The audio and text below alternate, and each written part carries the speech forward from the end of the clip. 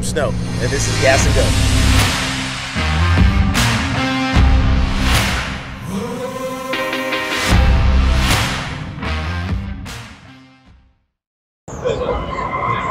Welcome to another episode of Gas and Go with Snow. We are at the San Diego International Auto Show. I was going through the San Diego Auto Museum's display and I ran across this beautiful Riviera, and I got lucky because the owner and the builder, Jonathan, happened to be here. When I talked to him, he got as excited as I am about cars and wanted to talk to me on camera. Jonathan, thanks for doing this. I appreciate you, man. No problem. First of all, tell me what year and what are we looking at here? This is a 1963 Buick Riviera, and it's obviously heavily modified. Didn't come factory with the LS motor. So did all the custom painting, all the pinstriping myself. Got the murals done through a buddy of mine. Well, this thing's got a lot of work going on it. Well, that's obvious. So let's talk about this in a little more detail. Let's start under the hood. Tell me about the mural, because when I looked under there, the detail is killer. What are we looking at first of all? So this mural, it's a mural off of the famous singers that passed away at the age of 27, the infamous 27 Club. Okay. So we initially started, from the factory, didn't come smooth like that. So my guys at my shop, we fully welded it shut, body worked it, and then I sent it off to the airbrusher. Yeah. So we did the mural. I chose all the reference pictures. And he painted it and striped it to match with the outside of the car.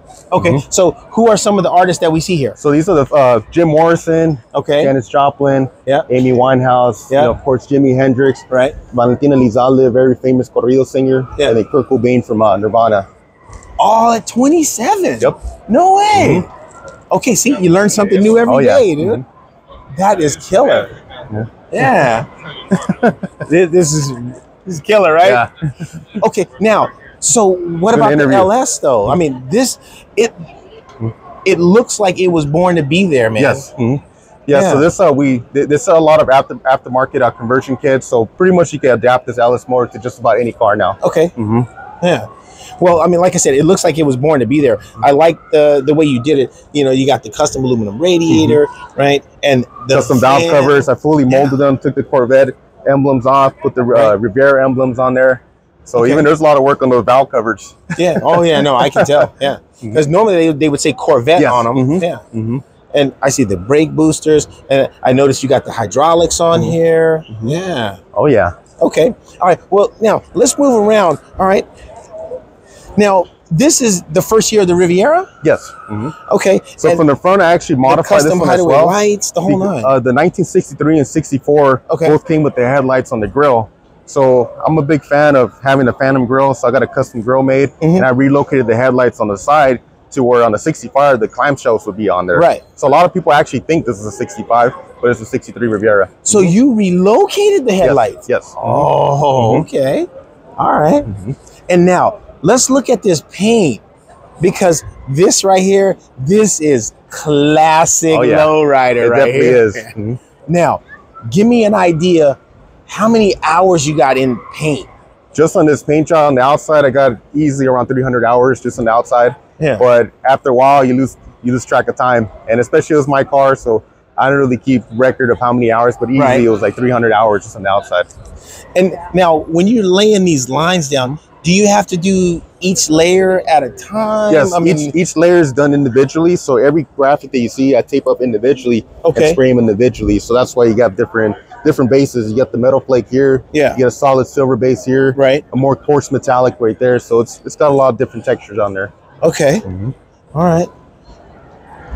Dude, this is sick. All right. Well, tell you what. Hey, let's go. Let's look inside.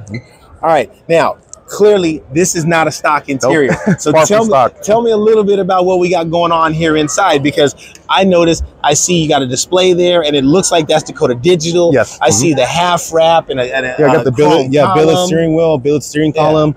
California Upholstery did my interior. So initially started with a stock Riviera, original door panels, original seats. Right. But I gave them free reign to do whatever they want. All I told them is I want everyone to know that California Upholstery did this car right here, and they did a signature style, interior job, and I couldn't be happier.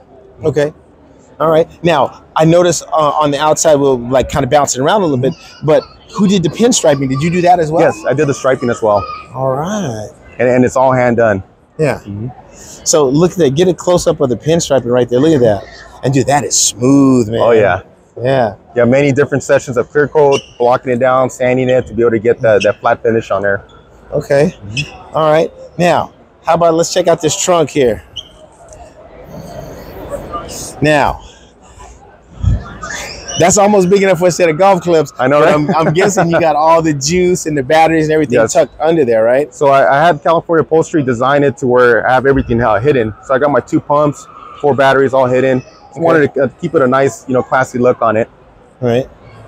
And we did the same thing as well in the trunk. We fully molded it shut, and then I sent it out to get the murals done as well. All right. Now, I'm noticing there's a few more pictures on here. So is this... who do we have here as far as artists? These are all the famous singers from the 27 Club. So typically, when people bring up the topic 27 Club, they always talk about the same 6 singers. Amy Winehouse, Kurt Cobain, Jim Morrison, Janis Joplin. But I wanted to include a couple more lead singers that people don't normally hear about. Okay. So I got Robert Johnson on there, Mia Zapata. She's a very famous grunge singer from Seattle as well. Right. And Linda Johnson, Fat Pat, D Boon from the Minutemen. Robert Johnson and Ron Pickman from the Grateful Dead. Oh wow, okay. Yeah, well, see, hey, every day's a school day, man. Yeah, you're teaching me something, man. It definitely is. All right. Hey, dude, this has been phenomenal, man. Thanks for taking the time. I appreciate you, brother. Thanks for having me. Hey, you know what? Thank you guys for joining us here at the San Diego International Auto Show. We will see you guys next time on Gas and Go with Snow. Thanks.